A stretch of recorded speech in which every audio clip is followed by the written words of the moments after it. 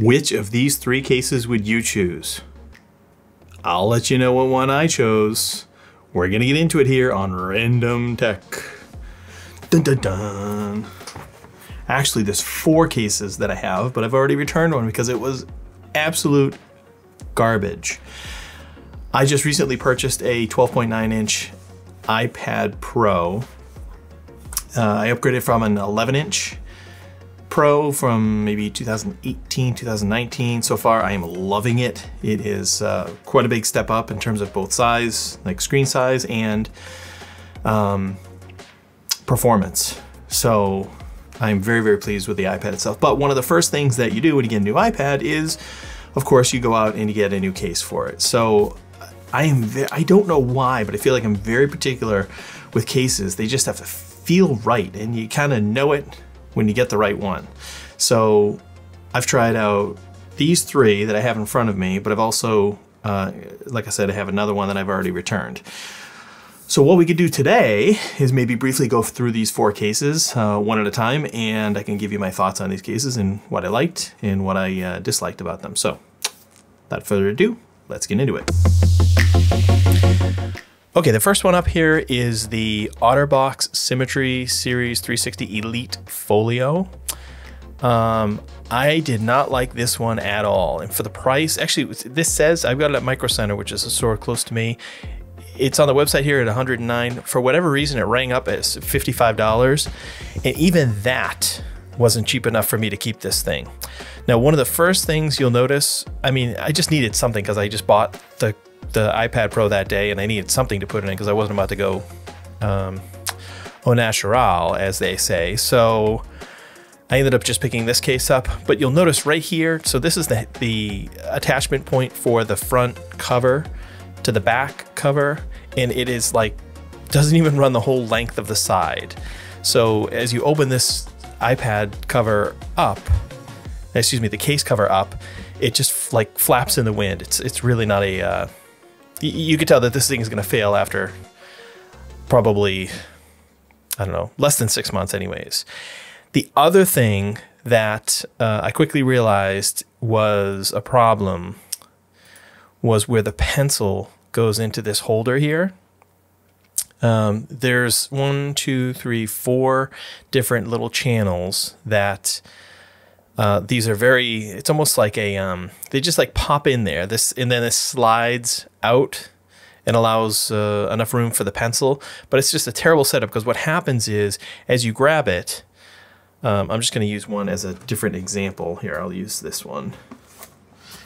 You know, so basically, you know, as you grab it, you grab the iPad like this, though it didn't have this thing on the side here, but as you grabbed it, it would just knock the pencil right off, like constantly.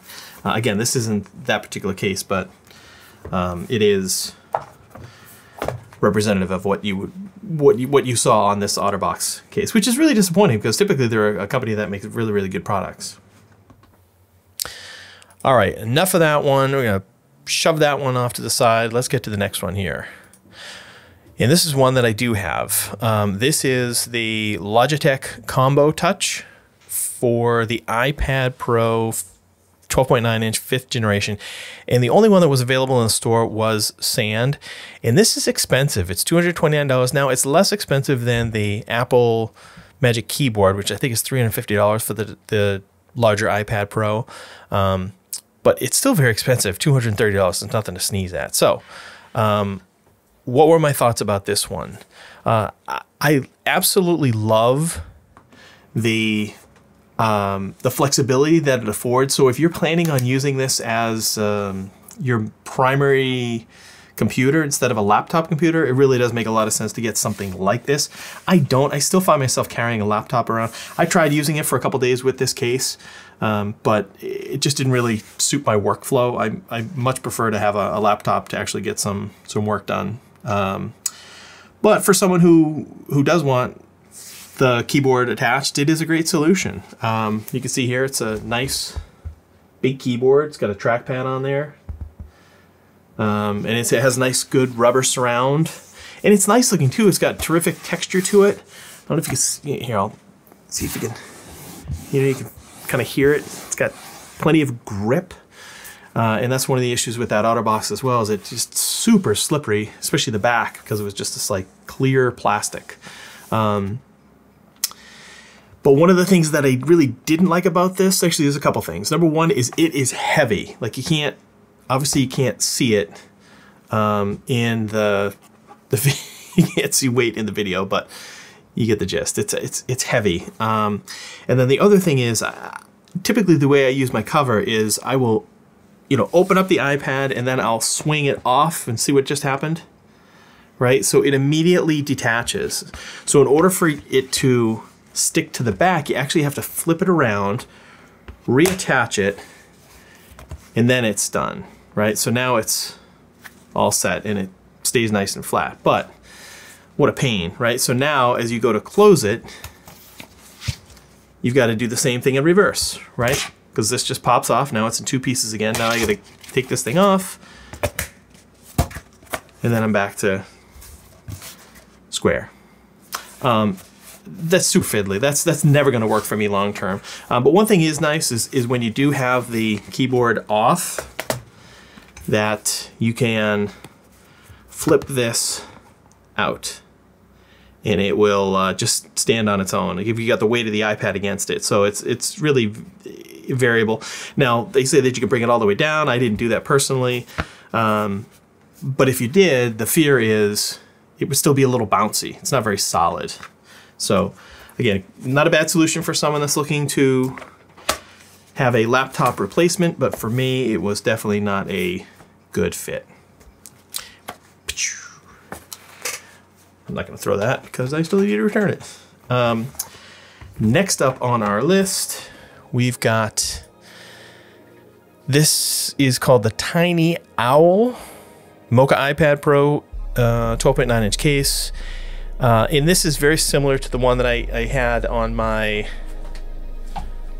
I'll bring in my old iPad here.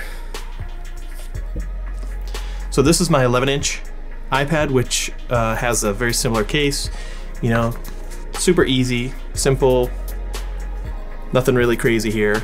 And this is almost exactly the same except for the 12.9 inch. But you'll notice this is very, it's smooth. It's got a little grip to it, but it's still pretty smooth, so it can definitely slide out. But I did like this design.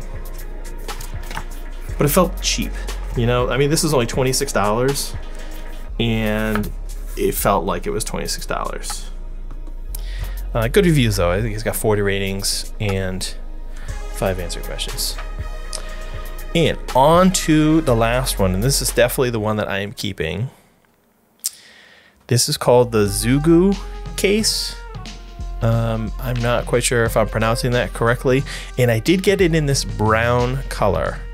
Cognac brown, fancy.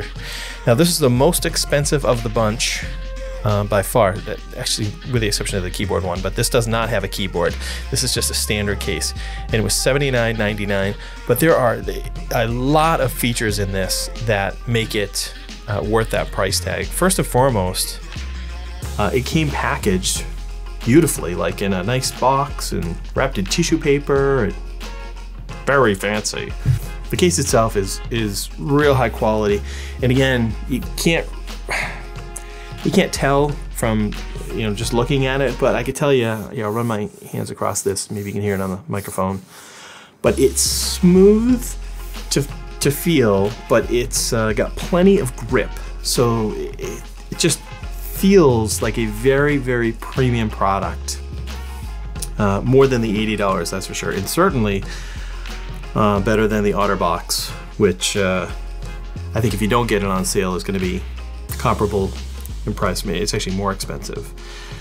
But the nice thing about this is it just opens right up. You flip it to the back, and it just stays there, right? It's got magnets on the back, and again, this is nice too. It's a nice soft cover on the inside of the front top cover.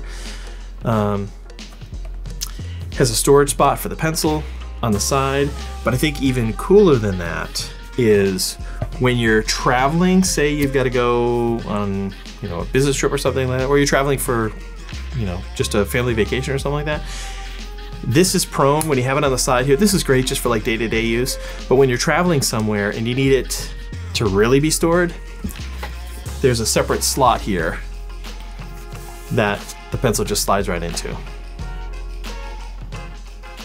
That's so cool. You just pull it right out and you can put it right back in place. So this is a really well thought out design. What you can do here is there's this little flap that comes out and attaches to the front flap, to the front cover. And it's magnetic too, so it's not gonna flop around. Right, I guess if you shake it hard enough, it'll come off, but I mean, no one's gonna do that. I guess if you did, you probably want it shut anyways. So this is, again, very variable, so you could have it, you know, almost flat. I don't know what degrees that is. What would you say? Maybe 15 degrees, 20 degrees, something like that. So, pretty shallow. And then when you're done, you just flip that over and you're off and running. So this is clearly the winner. And the other thing I didn't mention here was that the bumpers, it has really nice bumpers on the side. I don't know if you can see that. Let's see if we can get it close up.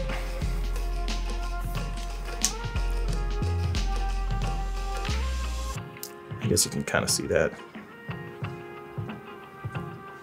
Maybe. I don't know. Anyways, you can just buy it. I guess that's the moral of this story. If you're looking for an iPad Pro case, 12.9 inch, the Zugu case, the $79.91 on $79.99 one on Amazon is the way to go. They have other colors as well. It looks like they have a berry purple, cherry red, slate blue, and stealth black. I don't know.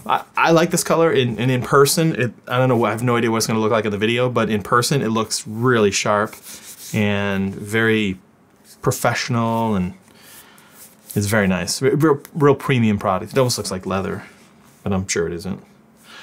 But hey, if you're feeling like berry blue, have at it.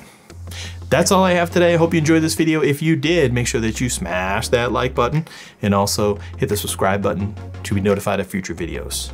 Thanks for watching. Take care.